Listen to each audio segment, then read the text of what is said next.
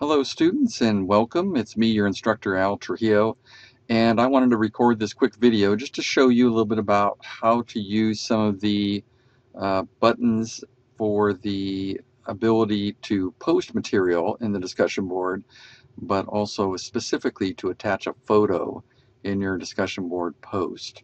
So here I am in Blackboard, and this may look different than what you're seeing by a little bit. But this is for the Oceanography 100 online course. And some of the buttons and controls and maybe the banner will be different, but just wanted to show you what it's like to go into the discussion board.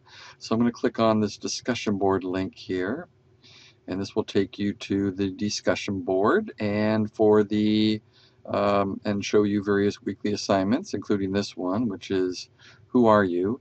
Now, the instructions on here will give you information about how to actually insert a photo here.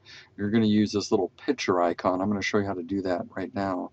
And I'm actually redoing this video here, so this will have a different image on it in just a moment once I upload that. But let's go in here, and what I'm going to do is go ahead and I'm going to create a thread, which is what you should do. You'll notice that several students have already been in there and been creating those.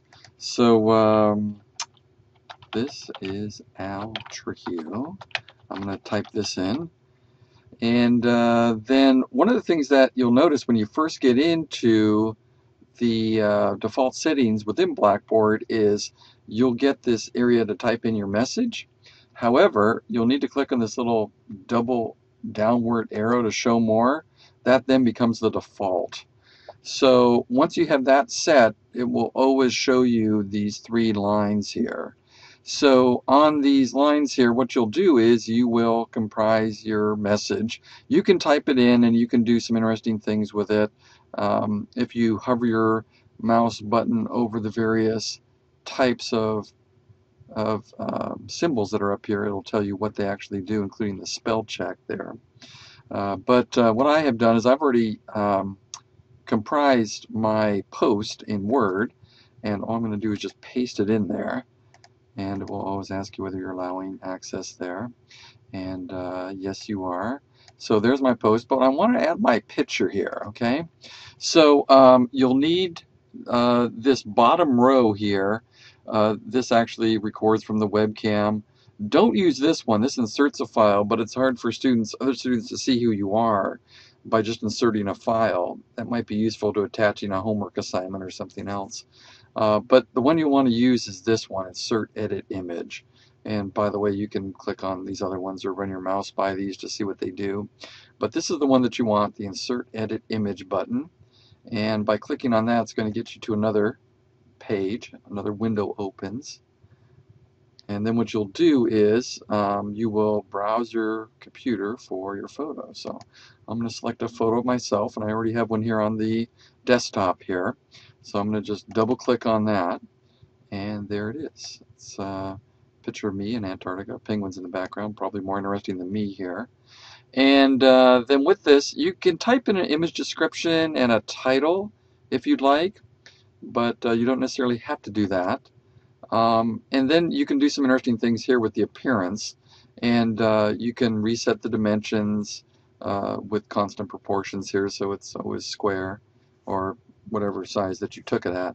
You can put in some vertical space, a border is sometimes helpful, and the style line actually fills itself in. In fact, what I'm going to do for alignment, I'm going to put mine as a left alignment so that the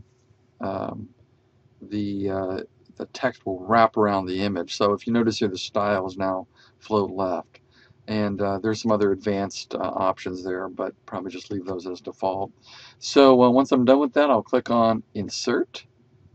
And it says, are you sure you want to continue? We don't have any description on it. And that's fine. You don't have to put a description on there. And you'll see now that my image is put in there. Now my image might be a little bit big, so here's a little trick that you can do. You can click on the image, and then you can just resize it. So I'm going to go ahead and do that. I'm going to resize it down a little bit more maybe. And then that kind of looks a little bit better.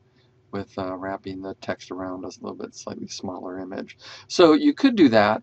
In fact, if you click on this insert edit image now, the image is highlighted and it will take you right back to this, and you can see that my dimensions there have been reset there.